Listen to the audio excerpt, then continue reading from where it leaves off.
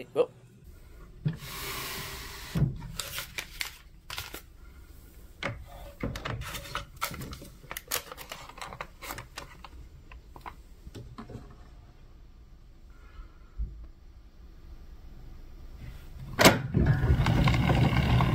Before we dig into today's project, it needs to be said, I am not happy with the lighting in this workspace, and of course in this video. I've talked to my production team and I think they're working on it. This is the sustain unit out of our player piano project. Its job is to operate the damper or the sustain pedal from the coating in the piano roll. Currently, it don't work. As I open and close the signal hose, the pneumatic should open and close, and it's not. I think I'll see myself in. This is the valve box, which under normal circumstances is a low pressure environment. Well, good morning.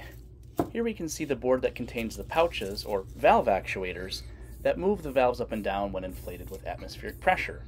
This small pouch that I'm inflating now is the primary valve pouch. There are two valves in the system to operate this pneumatic or bellows. The primary valve knows its place in the world and opens first when a hole is exposed in the piano roll. This valve opens a hole that is larger than the hole in the piano roll. It opens this port, which is connected to the secondary valve in the system. This secondary pouch opens the secondary valve. This valve also knows its place in the world. Its job is to allow air either in or out of the bellows.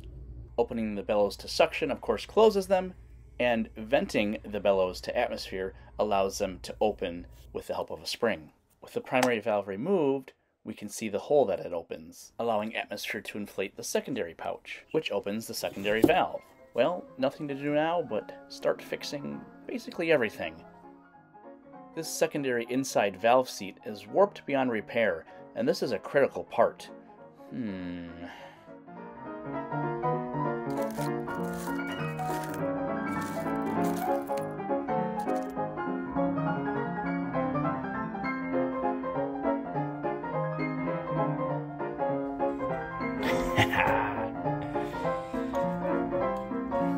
Crap.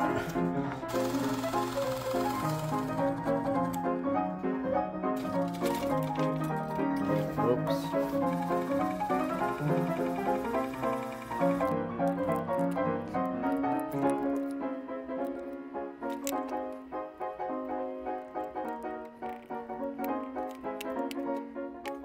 While that epoxy cures, I'll take a look at the valve box. These 6 threaded holes help hold the pouch board in place. It's imperative that there are no leaks in the system so that the pouches don't trip prematurely and set off the valves, and we don't want them to. Stripped screw threads can cause leaks, so I'll treat these threaded holes with CA glue. When doing this, it's very important not to get any glue on the While that dries, we'll take a look at this little guy. The pouch board. I've stripped off all the old leather gasket and pouches and sanded it flat.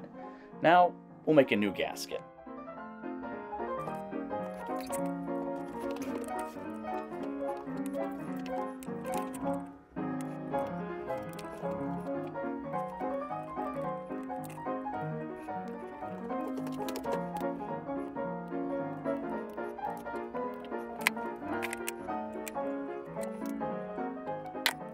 Time for new pouches.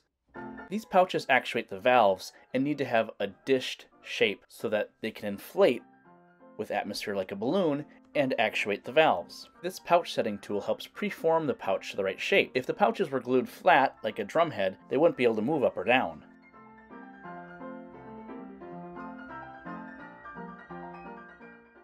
We know the pouches inflate with atmosphere when the signal hose opens up. When the signal hole closes, we need a way to vent that atmosphere out. This bleed cup, which has a center hole much smaller than the hole in the paper roll, allows that atmosphere to be vented out from underneath the pouches so they can deflate and the valves can close. These bleed cups are always exposed to suction and are in line with the input channels. Since the hole is smaller in the bleed cup than it is in the paper roll, when the hole in the roll opens, introducing a rush of atmospheric, higher pressure underneath the pouch, which the bleed cup becomes overwhelmed by. Ooh, I feel you, little buddy. Alright, let's see what we can do to clean up these valve parts.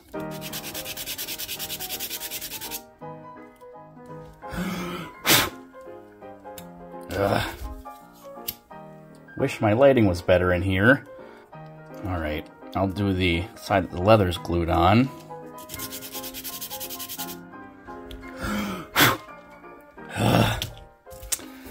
Gosh, I wish my lighting was better in here.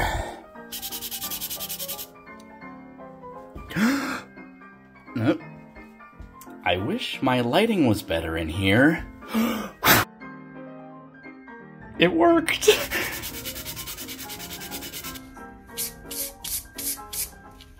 Haha, cake break.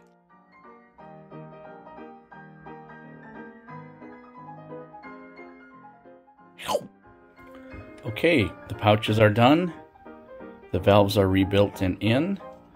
Let's put this thing together and see what it does. We'll do it without the pneumatic first.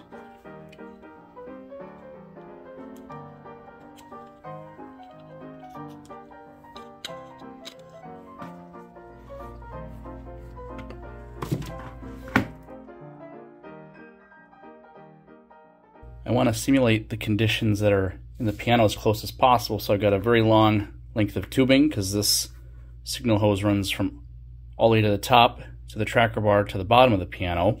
And then the tube that I'm testing with, I know it doesn't show up too well, but I've got a spare bleed cup that's open to the size of the hole in the tracker bar. All right, let's fire it up, see what happens.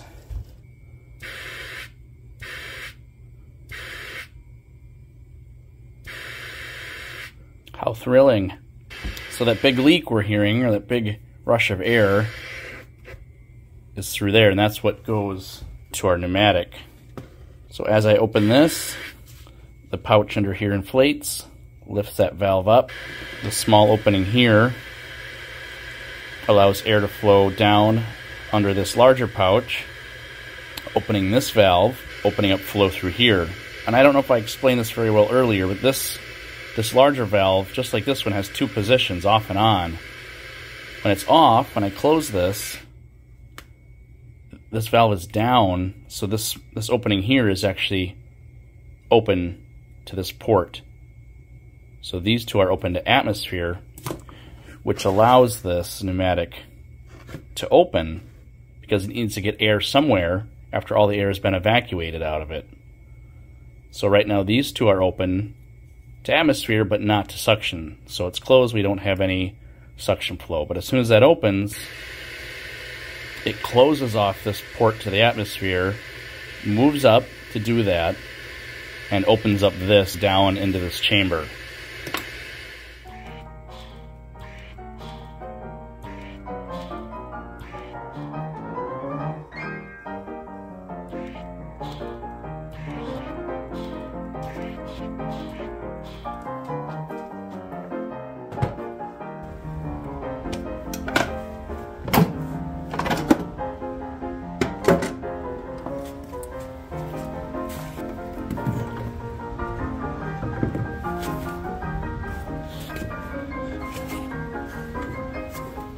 With the sustain unit mounted back in the piano, I can manipulate it manually and simulate its operation. When the bellows collapses, it raises the dampers on the piano, which I still need to regulate, by the way. Next week, choose your own adventure. Would you rather we look at the air motor or regulating the piano? Both need to be done, but you do have a say in this. Let me know if you want. No pressure.